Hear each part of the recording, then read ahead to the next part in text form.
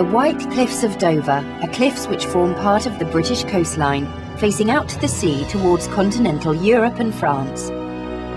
The cliff face, which reaches up to 110 metres, owes its striking facade to its composition of chalk. They spread both east and west from the town of Dover, and because crossing at Dover was the primary route to the continent before air travel, the white line of cliffs also formed the first or last site of the UK for travellers. The ancient port of Dover still thrives to this day and is the gateway to one of Britain's prettiest counties. The county of Kent is often called the Garden of England. It earned that reputation from the growing of apples and hops. Hops are used in the brewing of beer to give it its distinct bitter taste and aroma, and were processed in oast houses where the hops were dried. These oast houses can still be found dotted throughout Kent, but nowadays many have been converted into upmarket homes.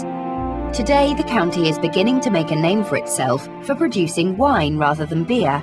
With its soil conditions similar to that of the Champagne region in France, combined with one of the mildest climates in Britain, vines thrive here. Major landmarks of the county include Leeds Castle, whom some call the loveliest castle in the world, and historic Hever Castle, the childhood home of Anne Boleyn, who would later go on to marry King Henry VIII.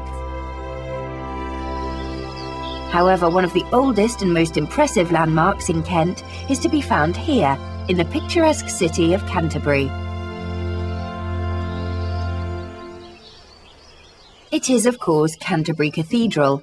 First built in 597 AD, Canterbury Cathedral is one of the oldest and most famous Christian structures in England. It is the cathedral of the Archbishop of Canterbury, leader of the Church of England, and symbolic leader of the worldwide Anglican Communion. After the murder of Archbishop Thomas Becket in the cathedral in 1170 by knights working for King Henry II, Canterbury became an important place of pilgrimage, and people came from all over Europe to worship here. Over the decades, the pilgrims and the money they brought with them transformed this cathedral.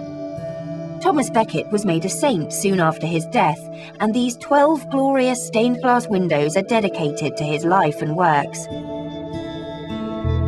The cathedral still dominates the city's skyline to this day, and is as impressive now as it has always been.